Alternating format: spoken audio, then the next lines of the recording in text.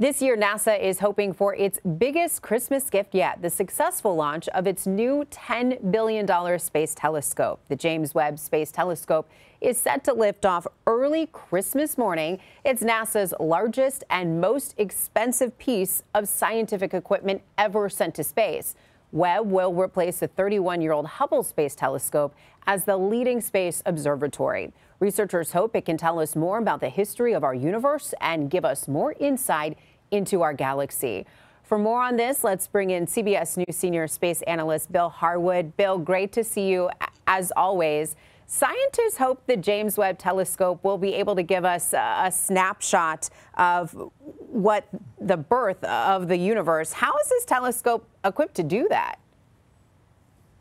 Well, you know, it's really a combination of factors. To see that light that's been coming toward us for the last 13.8 billion years or so, since the birth of the universe, you have to have an infrared telescope because space itself is stretched out in all that time, so the light itself has stretched out into the infrared part of the spectrum.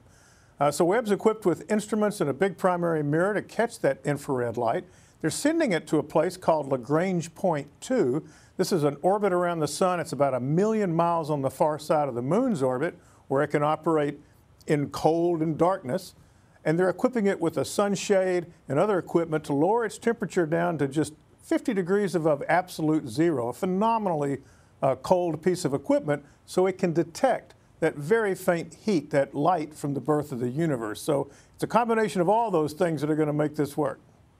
It sounds absolutely fascinating, especially when you look at that animation that we were showing. Now, the telescope is mounted atop of a tennis court-sized kite-shaped sunshade. How is NASA planning to get such a large piece of equipment into space?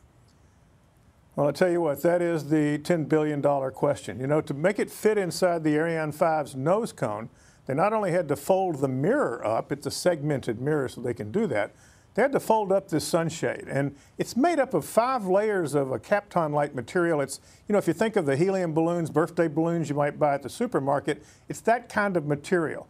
Think about something made of such thin layers, the size of a tennis court. They've all got to be pulled out and tightened in place. In other words, they're going to pull them taut. That'll separate each of these layers by several inches, and that's what prevents the heat from the sun getting through to the telescope and helps it cool down.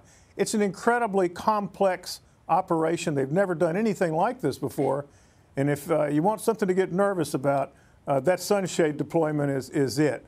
Lots of mechanisms that simply have to work, or this telescope won't work.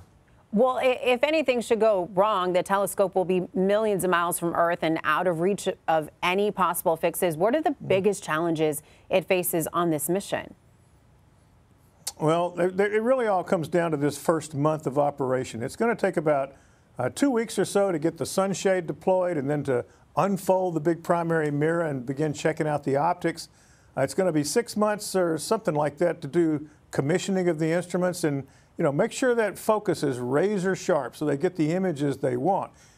Every step along that way is critical, and it simply has to work. So they've got some contingency plans. You're right, astronauts can't reach this telescope like they could with the Hubble and repair it. If something really seriously goes wrong, they're probably out of luck. But if there's some partial deployments, things like that, they have some techniques they might try to get that fixed.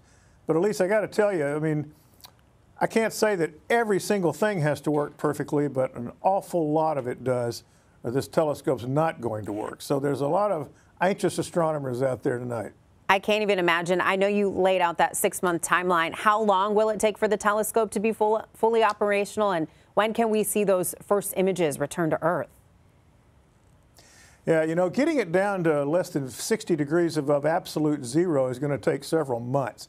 And in the process, the primary mirror on the telescope is made up of 18 segments. Each one of those segments can be tilted and tipped as needed to bring the starlight to a focus. That's going to take several months to get those things lined up with nanometer precision so that starlight comes to a focus. The first science instrument observations, the first actual useful science from the telescope is expected in about 6 months.